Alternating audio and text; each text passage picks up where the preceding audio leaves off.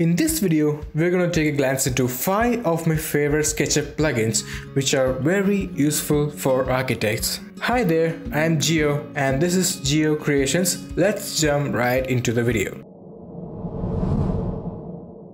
For those who don't know, SketchUp is a 3D modeling software which is very easy to start with and also easy to upgrade your speed and workflow using plugins. There's a large number of third-party developers who develop plugins for SketchUp. You can find most of them in its built-in extension warehouse itself. Some of them are free and some of them are paid. Before starting, make sure to join the community by subscribing the channel. Okay, without any further ado, let's get started. First of all, we'll start with number 5 in the list, 1001-bit. This plugin is basically a bridge between SketchUp and other BIM software programs. In this plugin, you can find almost everything you need to model a building in no time. For example, this is wall plugin. You can choose the type of wall. Here I am choosing a basic one. Here you can set the wall alignment, left, right or center. You can set the wall height, thickness and also you can save your custom size. So let's create a basic wall. You can also customize the profile of your wall just like this. Now let's create an opening. It's really a fun way to do it, right? Also, you can create a window frame like this. Or select the edges and make it as a frame by clicking this button over here. With that same option, we can create profiles of any complex edges. Now let's take a look on Roof Maker. Here you can make any profile into a roof. So click on this icon. Now you'll get these options to customize it. Let's create a truss for the roof we made. I'm creating one with the default settings. This will be very useful if you are showing an exploded isometric view, which I'll explain how to do that in my upcoming videos.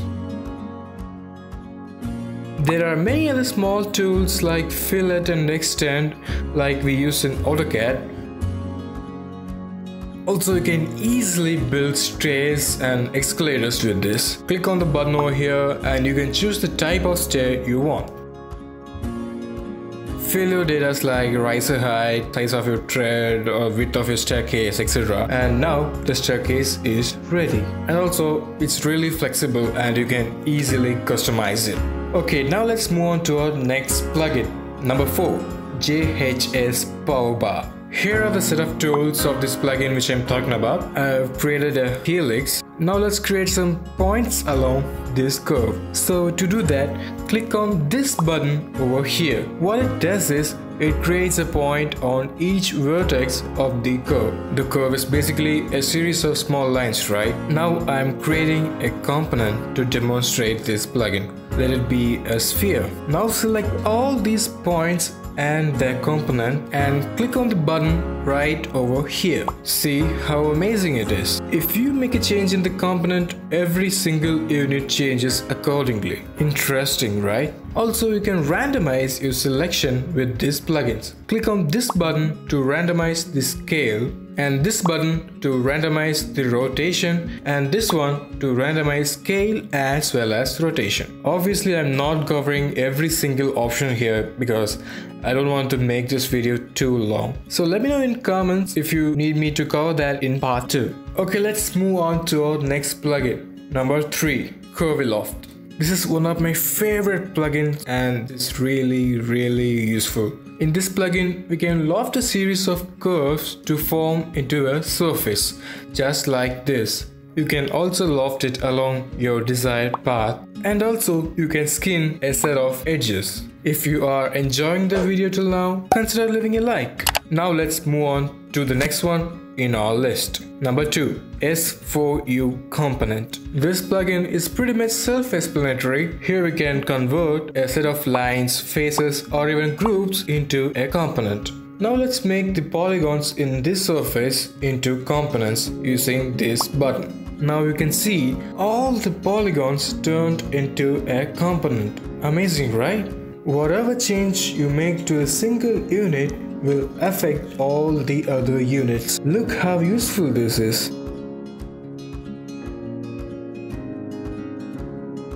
Now it's time for number 1 in our list, Flowify. With this plugin, we can bend any object in 3D. This is basically a shape bender which works in 3 dimensions. This plugin is a little bit hard to use, so listen carefully. First, we need to create a target surface which defines the path.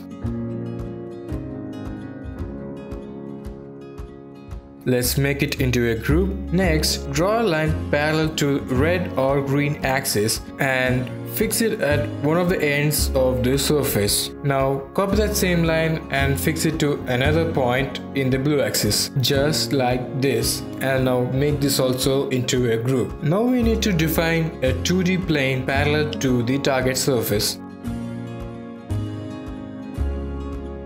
Make it also into a group. Now select all the 3 and make that also into a group. Now go to Extension, Flowify and click on Impose Grid. Now look onto the 2D plane. We can see some grids on it. It reflects the polygons on the target surface. Now let's create a model and let's try to curve with this plugin. After creating your model, make sure it consists only raw geometry in a group. It means it should not consist any other groove or component inside it.